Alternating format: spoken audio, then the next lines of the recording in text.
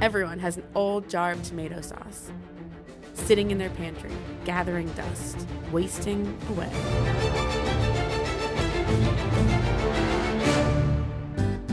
Today, what I'm going to show you guys how to do is take that jar of sad sauce that's been sitting in your cupboard for months and make it feel a little bit more homemade and special. Jazz up your pasta. Jazzy jazz jazz. This isn't really a recipe. You can kind of mess around with this and do whatever you want depending on what you have available at your house. These are some things that I have in my pantry. I'm going to take about half an onion. I'm going to leave the root end intact.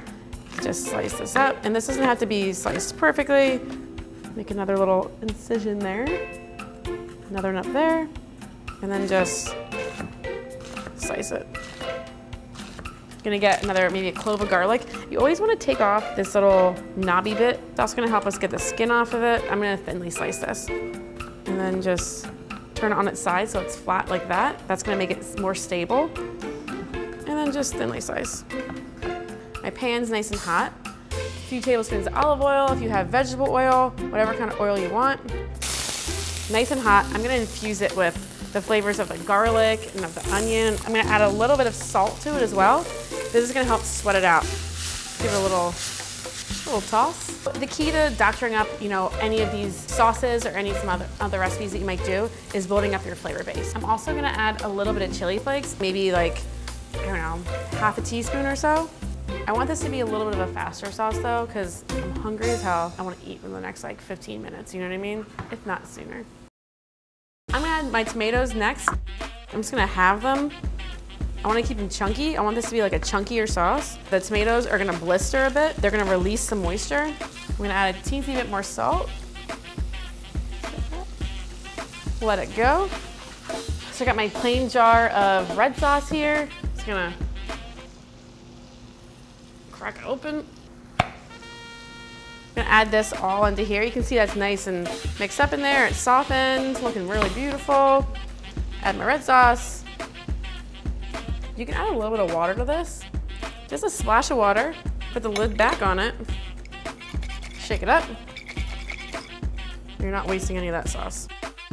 Give this a bit of a mix. We're gonna simmer it. We're gonna heat it up. Maybe that sad sauce is looking better already. I'm gonna add a little bit of sugar to it. Just a touch. It helps bring out some of the flavors of the tomatoes and everything. So you can add any herbs and stuff you want to this also. I'm gonna add basil and parsley. Just gonna give these a bit of a slice. Add it in, just like that. Any red sauce I always have, I always finish with butter. I feel like it's like an Italian little trick. I don't know if a lot of people at home know to do this. It adds a nice richness to it, a tablespoon or so.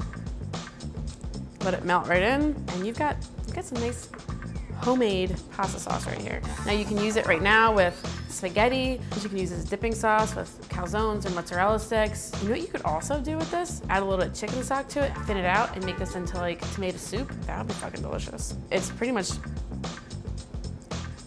good to go right now. This is basically like 10 minutes. 10 minutes to paradise. Is that the song?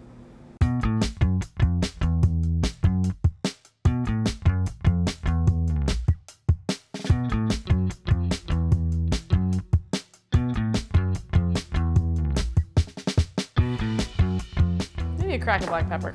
Why not? Done.